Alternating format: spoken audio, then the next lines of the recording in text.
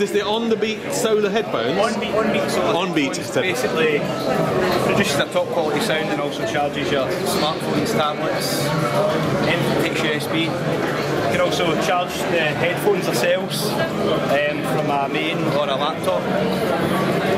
Right, so they have a solar panel on the top? Yes, solar panel, 2 ion batteries in each ear cup. And then they take charge and put the charge into your phones. And then that's it, you just plug it. So you can listen to music and charge at the same time? Yes, yeah. So theoretically, if you were jogging in the desert, you'd never run out of power? You would never.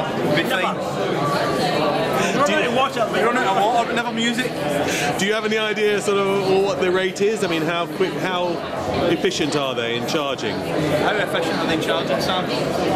We've not tested the final efficiency, but in good sunlight it should recharge the batteries in a day, and the batteries should recharge the phone from 0 to full during the course of the day. So the idea is that you get 2 full charges out of your phone in the course of a day.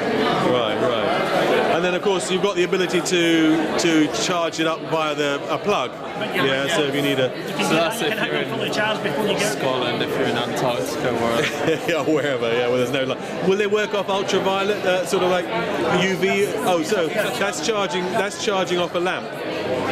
Just get a shot of that. Not as efficiently as it would charge off the sun, but... Right. Oh, that's pretty efficient. Okay, and any idea of sort of pricing and availability?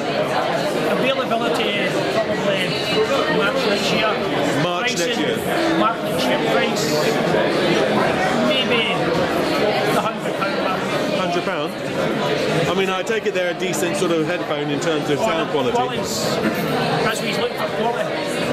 Are they Scottish? They're Scottish. Made in England. Scottish heritage. Scottish heritage is the best, eh? What can you say? What else do you need to tell me about them? Anything else? That's basically it. They produce a good sound and they'll charge your phone. It's basically the simplest idea in the world. Where would you put a solar panel? On your head? It's pretty genius, I have to say. Yeah, okay. Well, thanks, guys.